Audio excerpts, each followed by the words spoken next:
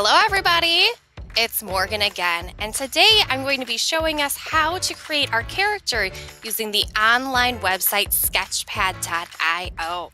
I hope in part 1 you were able to get a little practice time in using this website. Okay, here we go. I'm actually going to be showing us first how to upload an image that I've already created on a piece of paper.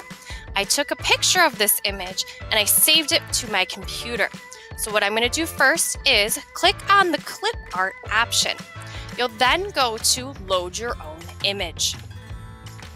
I've saved my alien creature that I'm going to create into a character on my desktop. I'm going to click on the image and open my file. Now you'll see that my alien is quite large on my paper here. So what I'm going to do is use my select tool and I'm going to make my alien just a little bit smaller so it's easier to see on my page. Okay, there we go. Now we're going to be using some of those same tools that we used in part 1 to draw over the top of my alien. I'm going to click on my toolbar again. Right now my paintbrush is set up. I'm actually going to switch that over to my pencil. I'm also going to go ahead and change my outline color. And I'm going to change that back to black. Okay. What I'm going to do now is I'm actually going to be tracing right over the top of my alien. So as best I can with the control of my mouse, I'm going to go ahead and start to trace over my alien. It's okay if our lines aren't perfect. We're creating an imaginary character. So all I'm doing is tracing over those lines. If I make a mistake like I just did here, on my keypad, I can press Control-Z and it will get rid of the last action that I just did. So if you don't want a line or a certain area, Control-Z on your keyboard. Okay, I'm going to go through and I'm going to continue to add the details to my alien. These little antennas here. Remember, you can come up with your own creature, your own character.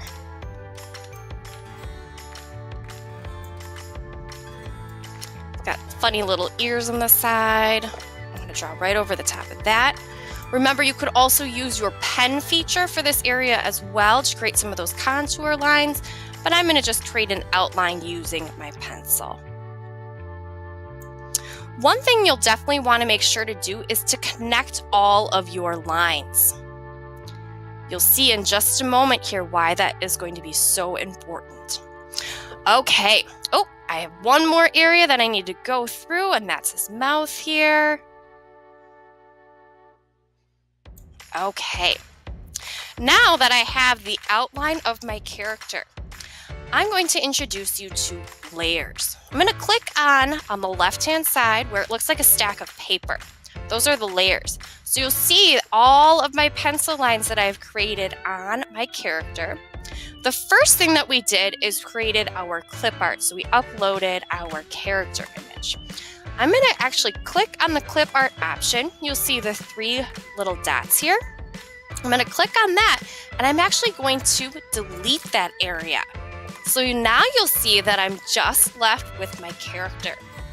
Now I'm noticing some areas that I need to go back into right here, like his ear.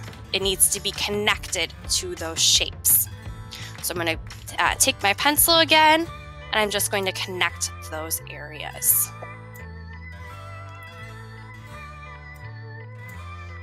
Okay, our next step is to add some color. On part 1, I showed us how to use our paintbrush. You're welcome to use that feature as well. But I also want to show us our vector fill. So if I click on the left-hand side here where my paint bucket is, remember I can change my color as well. So I'm going to give my alien, he's going to be kind of a green color in some of these areas here.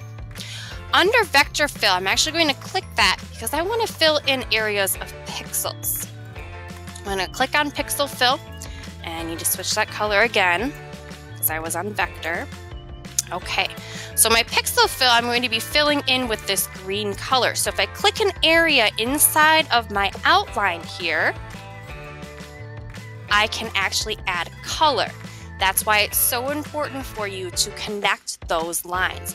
Otherwise, if those lines aren't connected, you're actually going to end up painting your whole background area. So I can go ahead and start to add color into those other areas, picking up my color, and there we go. So I highly encourage you to come up with your own creative character.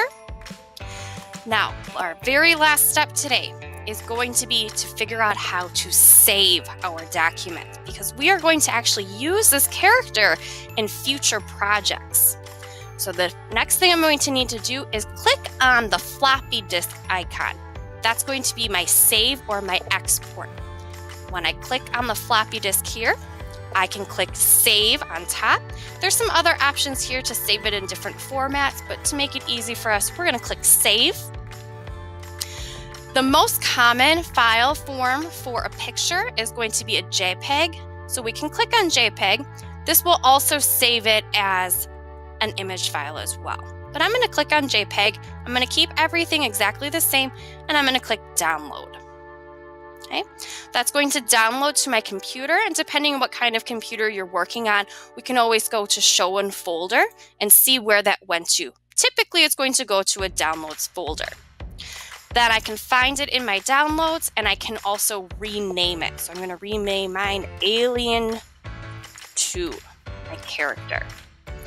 Keep that document in a safe spot because we'll return to that for future projects. Once again, my name is Morgan with A.W.E, and happy art creating. I'll see you in the next video. Bye-bye.